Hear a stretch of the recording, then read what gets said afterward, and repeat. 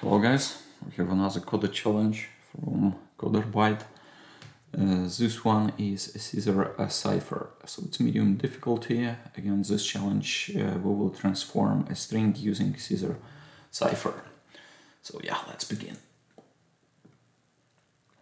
So we have a function Cipher Cipher, so its inputs it takes string parameter and perform Cipher Cipher shift on it using number parameter as shifting number. Cipher works by shifting each letter in the string and place it in the alphabet. In this case, and will be null. Function spaces capitalization should be remain intact, so we'll skip that. For example, if string it Cipher Cipher and num is 2, output should be, again from C we will go CD, so we have E, A, we D, B, D, C, so basically shifting forward 2. So yeah, and there's other examples. We have shift to 4, and if it's 0 we will get kind of the same. So it's interesting and good points that we need to handle the case with 0. It's not clear what will be. It looks like we also need to handle uppercase and lowercase. It just give you perception and upfront where to kind of look over the corners out there. And what else? What I was thinking. So with question, if it go to Z, it's not clear, but most probably it will be the loop. So from Z, let's say shift 1, it will go to A. Most probably we will stick to that logic. There's numbers of ways how you can implement this. So again, in this case, we will keep using JavaScript again. Please subscribe and let me know if you would like to see any other languages. There is kind of variety of them, at least even from Coderbyte. Just make sure that we can practice the right stuff for your, again, fun or interviewing purposes. So yeah, let's get started and let's introduce some implementation here. So one of the ways to use it, again, use the ASCII code, and we will be shifting through the numbers again. Just quick overview ASCII code. So again, it's kind of coming from HTML even, so it should be kind of the same, but you need cross-reference in the languages you use for specific. But in JavaScript, again, as you can see, we need the code, so we will start uppercase A starting with 65. We go all the way down to Z to 90. After that we have some, again, let's say special characters there, and after that we will resume on 97, and again it go all the way to 122. Again, similar presentation again here, 65 all the way. Again, this is in between that we need to filter out and ignore and do this. So yeah, let's go back to implementation. So first of all, we will be splitting our string into array of characters, so split function.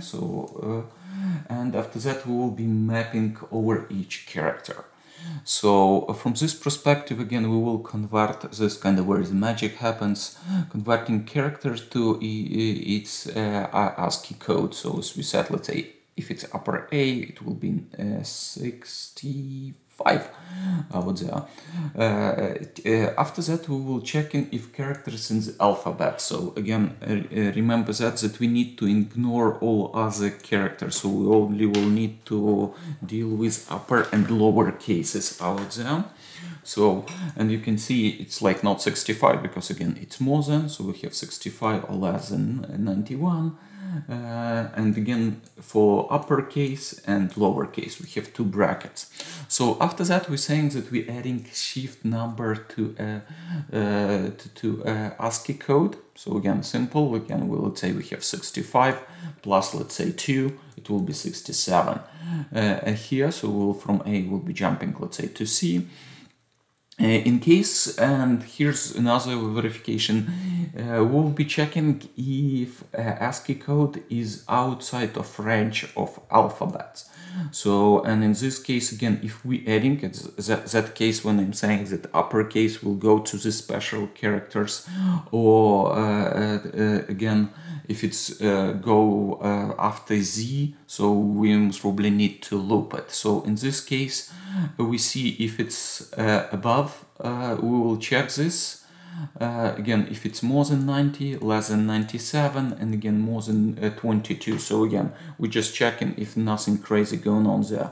If it is, we'll wrap alphabets and subtract 26. So kind of reset back to alphabet at the beginning. The potential issue I see with this implementation, and I don't know if there are cases, if its shift is too big, we can jump from uppercase to lower cases out there. So this is kind of the whole idea out there, that we most probably might need to go back and revise this code. Let me explain. Let's say if our shift will be, let's say 10, so from, and we have Z, we will jump to lowercase, and our logic will say, oh, you must probably shifting from uppercase to lowercase, and it's not something that we most probably want to do. But yeah, let's carry on. So, and again, the end result, we will convert this back. So again, a reminder that as we converted char to code, this time around we can go in back. From char, we going back to string, and after that, using string join, we will glue them together, stick them together, so we'll get receive it back. So let's run the code. So again, we got hello, we have ellipse, and here's for. Let's try ABC, and let's do just for fun one shift. So ABC, yeah, it looks like it works, and let's cut this edge case with 0. We will run, and it looks like it's stayed. I would say, unfortunately for this, we don't have extra confirmation. There is no test cases for here. So again, if you have these examples, you must probably want to kind of introduce yours if you have time to that.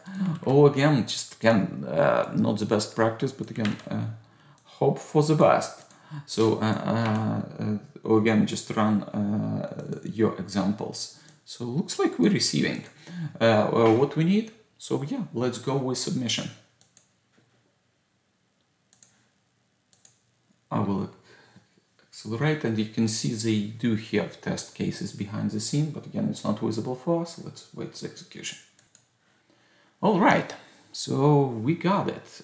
So ignore the time period, because again, additional time took to generate the code commands and have the all recordings. So we got 5 points, so maximum for test case and timing. Here again, we do have all code. Again, you can also see how other submission going. So why it's important, some hiring managers, hiring teams probably will rely on like, oh, something clever, oh, let's be doing more challenging, and they will kind of limit amount of time that you as the interviewer will be able to spend on implementations. So all right, so again, it was Cipher implementation. I might add additional variation to this implementation. Again, you can use even normal characters that you will shift around, but again, ASCII code, it seems to be kind of reasonable way to implement this. Again, as usual, source code will be in description below. And again, please subscribe and like, and let me know if you would like to see other implementation, specific implementation or specific languages. Thank you, and see you next one. Bye.